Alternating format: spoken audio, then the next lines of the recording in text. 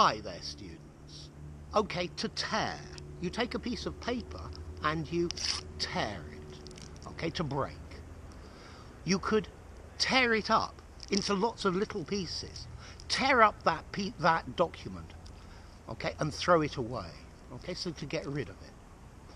You could tear down a building, demolish it. Okay, you really need to tear down that building. Okay, I think it's normally with constructions. You could tear down a poster as well. Okay, but normally tear down with buildings and constructions. But let's look at another meaning of tear. To tear is an informal way of saying to go very rapidly.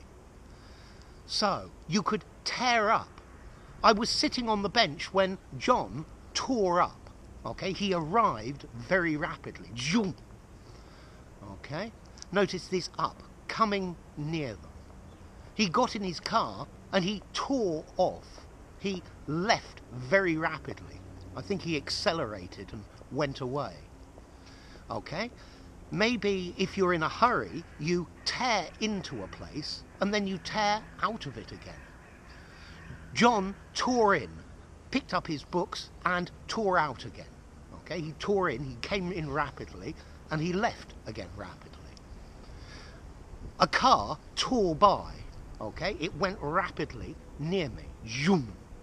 Okay, I saw John tear by. Okay, let's see. To tear back could even be. Okay, to return to a place. So I left my money on the counter, so I tore back and I got it. Yeah. Okay, so look at these meanings of tear. To tear around, to tear about, goes here and there rapidly. Zoom, zoom, zoom.